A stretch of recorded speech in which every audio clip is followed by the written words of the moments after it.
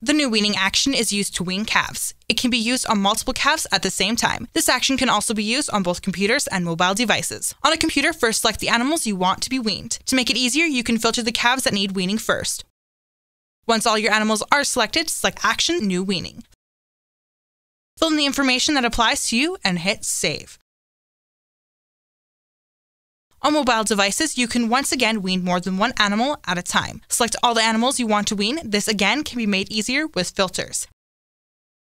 And then press Stages, New Weaning. Fill in the information that applies to you and hit Save.